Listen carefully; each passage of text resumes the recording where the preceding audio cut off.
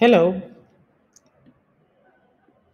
my name is Daniel Martin Gonzalez, and I will be presenting today Connectionism and Dynamic Systems Theory as innovative EFL teaching methodologies.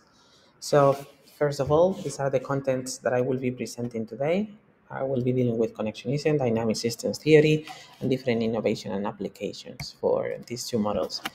Um, First of all, as theories and models for second language acquisition are still growing, the ongoing debate about how languages are acquired continues. However, there is a theory that is gaining ground not only in psycholinguistics but in other models of second language acquisition, which is connectionism. But it was not until recently that connectionism was studied to try to understand the implications for language acquisition and also for language teaching. Connectionism is linked to different theories that you can see in this table to behaviorism. That was the beginning of the old connectionism, the one that was postulated by Thorndike in the Law of Effect in 1905, whereby learning was explained in terms of strengthening or weakening of connections between stimuli and response. Thorndike believed that the weight of the connections is the outcome of the satisfaction obtained from the response.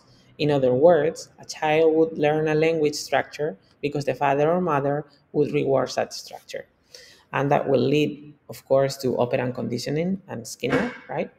Connectionism is also linked to artificial intelligence with Rumelhart, which was the main proponent of connectionism with some other colleagues. Then connectionism is also linked to nativism because it is totally the opposite, as we would expect, because connectionism is normally linked to operant conditioning, right? And finally, to competition model by Mike Whitney. Um, According to this theory, there are different cues that compete at the same time in order to process information. That is the case of word order, agreement, case, and animacy. So, for instance, if you have the sentence, George has come with his baby dogs at home, in order to identify the subject, different cues are competing in the brain, right? Like word order, agreement, case, and animacy. And all of them have um, a cue that leads the person into thinking, oh, so George is going to be the subject. So this is important for language processing, right? Also, connectionism has different approaches, and depending on the approach, you would have different studies. So, when it is used in psycholinguistics, normally uh, people would be dealing not just with language acquisition, as we're talking here, and language teaching, but also with speech recognition, reading, speech production. Then, for cognitive aspects, people deal with the metaphor of the computer, right? Because as you see, connectionism is normally linked to artificial intelligence, to cognitive phenomena, and also for computational matters. Here, what you can see is actually different figures that summarize what connectionism is all about. Connectionism is a mathematical model based on different algorithms. All those algorithms occur in the hidden units, which is the second phase. So first we have some input, like in linguistics, right? Then that goes to the hidden units. In the hidden units, different algorithms process the information and produce an outcome, right? Like an output. Okay. One of the most famous algorithms is the backpropagation algorithm, which is a supervised learning algorithm. Uh, for instance, just for me to explain this, you have the sentence, he like chocolate. It should be likes, right?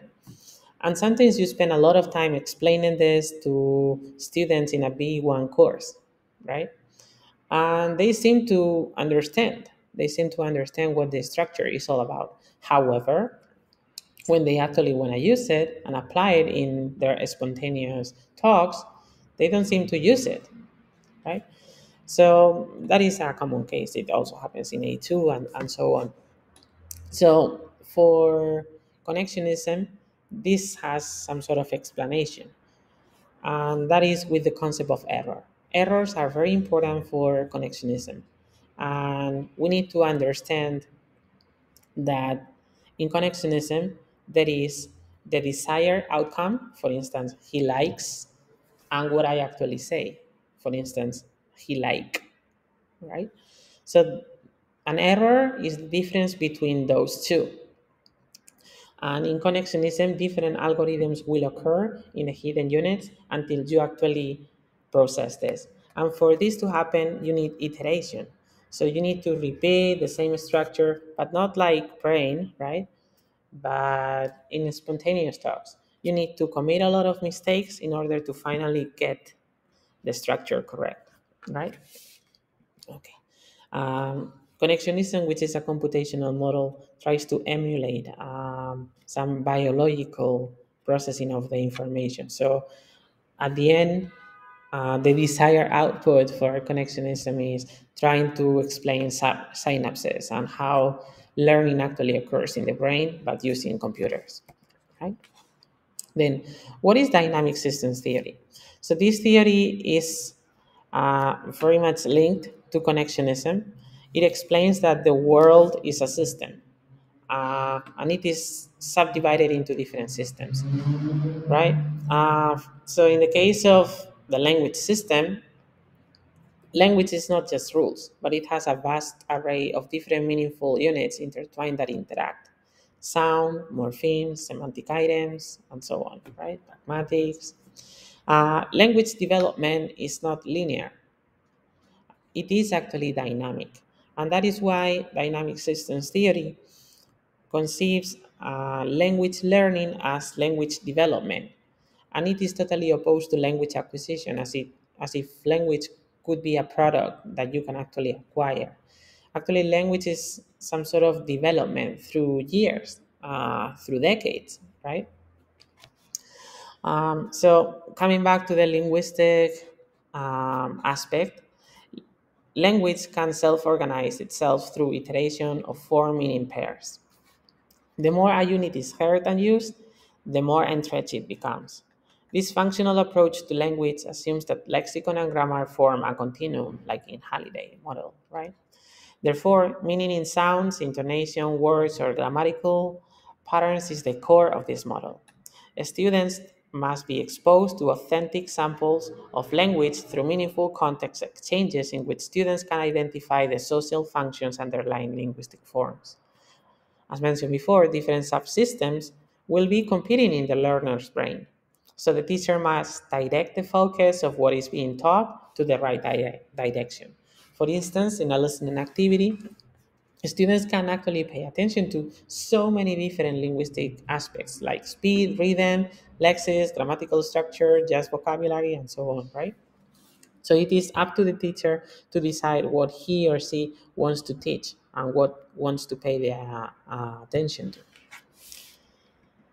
Okay, here you see some applications of connectionism in the 1980s when it all started.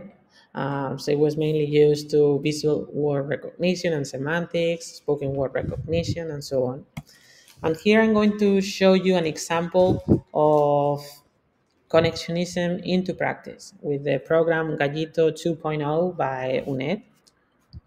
As we mentioned, connectionism is a model based on statistical phenomena rather than just language rules. The output layer produces outcomes learned from the input that you have received, right? So statistical representations of word knowledge are important. The statistical corpus-based representations of meaning are somewhat simple. Nevertheless, powerful estimates of the extent to which students' responses reflect key constructs and expectations. So applying this model based on latent semantic analysis to provide immediate feedback to students writing long essays can be quite interesting. So in Gallito 2.0, students have like different rubrics, access that they mention here that they need to pay attention to. And they write whatever text, and that text will be shown here in the graphic by showing the difference of the desired output and what the student has actually said. So it's a nice way to bring such a theoretical component as connectionism into the teaching arena, right? But I think that connectionism and dynamic systems theory have a lot of applications and implications, but more than anything, implications, right? So they have a lot of didactic implications like errors and order of acquisition. Normally, courses in primary school, secondary school tend to be based on continuous assessment. And this makes a lot of sense for connectionism. So we can frame continuous assessment on the idea of connectionism. We have here the U-shaped course of development. So first of all, you teach a student, let's say, a grammatical instruction that the student seems to get, but then after some point, you realize that the person has forgotten something or he or she is not doing it well. Okay, it's fine. It will probably be self-corrected in a few months by means of committing the same mistake again and again. The brain will rearrange this information, right? So, as in behaviorist models of knowledge, learning actually is dependent on iteration, but not just, so to say, learning grammar by drills, but it is actually a case of speaking spontaneously and see what the result is, and then matching the what you actually say to the desired output, and by tons, hundreds, sometimes thousands of iterations, the brain readjusts itself and it will correct this. So what I have shown here is the way connectionism and dynamic systems theory are a combination of neurolinguistics, psycholinguistics, linguistics, and so on. Um, and they are very theoretical. It's like a limitation of these models. They are very theoretical, but they can actually be expanded onto different educational problems. And they can actually reframe our conception of foreign language acquisition.